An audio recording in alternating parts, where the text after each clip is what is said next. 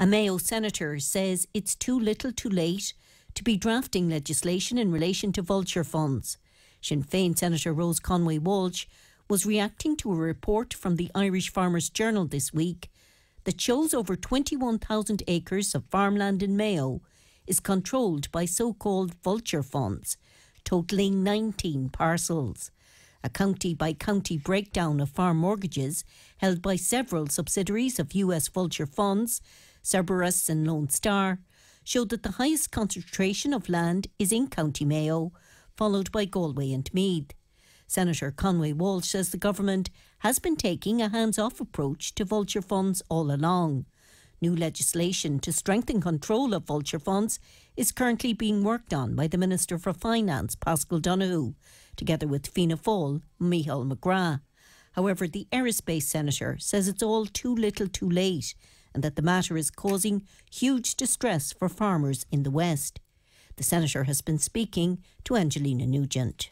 It is startling, Angelina, and I do want to commend the Farmers Journal for getting those figures, because I have put those questions several times to the individual banks and to the central bank, and there seems to be an ambiguity around what the figures were in relation to farmland.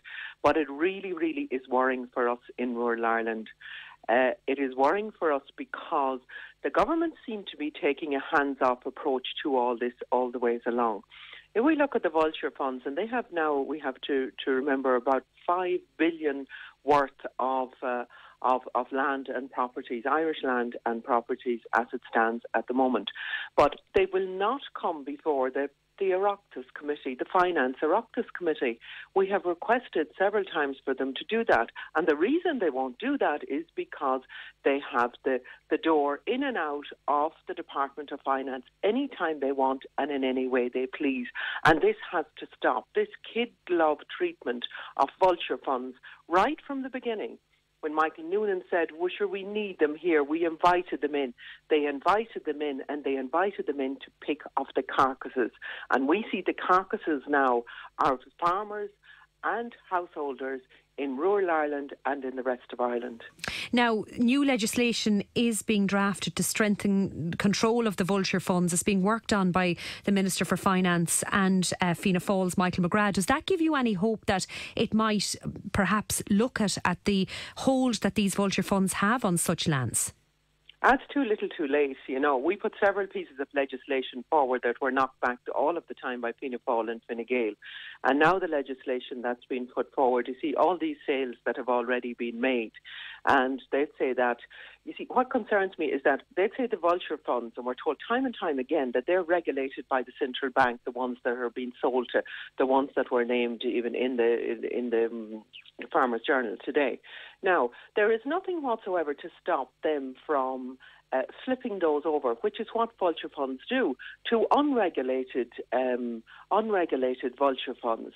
And that's not to say even that the regulated vulture funds, what's coming back to us time and time again is that they want to sell off the properties. They don't want to negotiate. So if somebody owing, 50,000, or they're 7,000 in arrears, and somebody goes to them and says, well, look, I have 5,000 there, will you take that? No. The aim seems to be that they will sell off the properties for the highest amount that they can get. The other thing that's really worrying for me is that when we talk to the banks about the sell-offs here, and there will be more of the properties sold off in the coming months and the coming years, is that the connected loans, that they will count as non-performing loans. So if a farmer, say, has two or three loans, say if two of those loans are perfectly performing, no problems whatsoever, but one of the loans he's having difficulty with, and it might be the farm's loans, and it might be because of delayed payments or payments that are held up or whatever, they will take the three loans as being non-performing loans. So I'm extremely concerned about this, the way that the banks are viewing this, and the way that the central bank and the government aren't tackling this in the way that they need to. People have already been the collateral damage of the banks in this country in bailing them out at 64 billion. And once again we see now with the vulture funds that the ordinary people on the ground and the ordinary farmers on the ground are the last in the line of the food chain, and they're being held to mercy by these vulture funds, and nobody is there to protect them, and it's not right.